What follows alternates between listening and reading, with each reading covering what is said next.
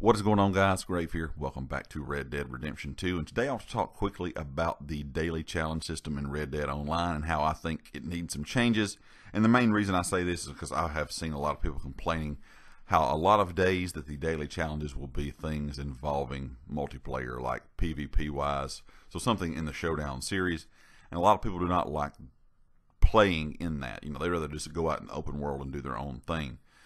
And I do see the issue with that for some people. If you do not like Showdown series, if you do not like playing in some of these different game modes within the multiplayer, that can kind of be frustrating when doing daily challenges. You know, I think it needs to be separated. I think the Showdown series needs its own set of daily challenges, and I think the open world players need their own set of daily challenges. That way you don't feel forced to do something you don't want to. If you're a multiplayer style person, you love Showdown series, you really don't care for open world, you shouldn't have to be forced to play in the open world, or vice versa. If you're an open world kind of fan, you shouldn't be forced to have to play inside of the Showdown series multiplayer kind of modes. So I think they need to be separated out. I'm not sure if Rockstar would ever do this. I'm not sure exactly how they would do this, if they would do 7 challenges for each one, or kind of shorten them down to maybe like 4 or 5 for each different thing, you know, online and in multiplayer.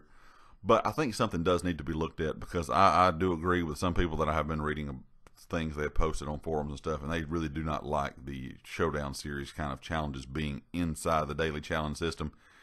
And a lot of days it is more multiplayer kind of things than it is just doing stuff out in the open world on your own.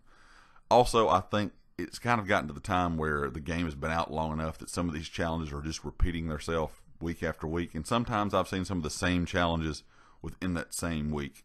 So I think it needs to be looked at as maybe changing these challenges up some and trying to find some different things for players to be able to do, because some people might start getting kind of disappointed and bored with this, especially with the side missions being kind of repetitive right now and nothing really big being added into the game yet. You don't want people to start getting stale with those same things and same challenges day in and day out.